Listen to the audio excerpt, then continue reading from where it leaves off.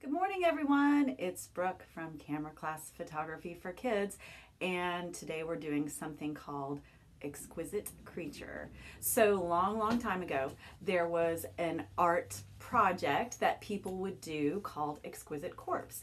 And what that means is that different people would work together or collaborate to make a design or a creature. So like one person would draw the head and one person would draw the body, and then maybe another person would draw the legs, and they would all be different, and they would put them together to make like something surreal and sort of different looking. So we're going to do that with some self-portraits and or some pictures of your family or pictures of animals. I'm going to do it with plastic animals today because that was Freddie, my dog.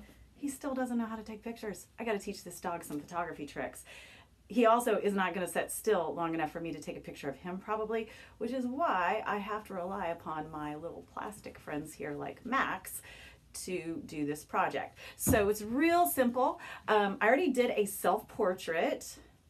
Before I started this video, I'm going to show you my self-portrait. There's me. So I can use my self-portrait for part of this project, but I'm also going to use these guys. So here's Max. I'm going to take a picture of Max. I'm just going to get Max's head.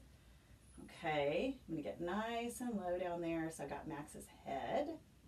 All right, now I'm going to take this awesome unicorn friend here and take a picture of my unicorn friend.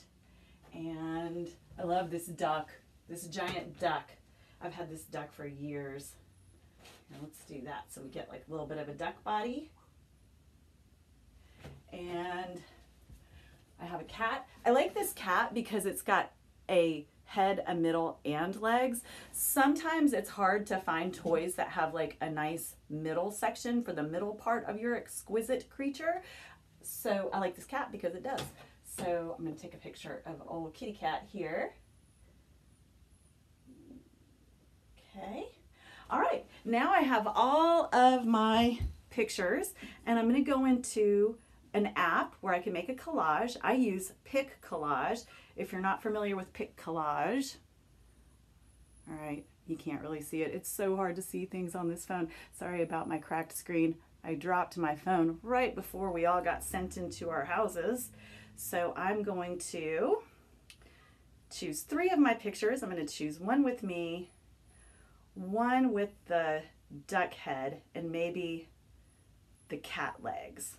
All right, so I've chosen 3 pictures, and now I'm going to put them into a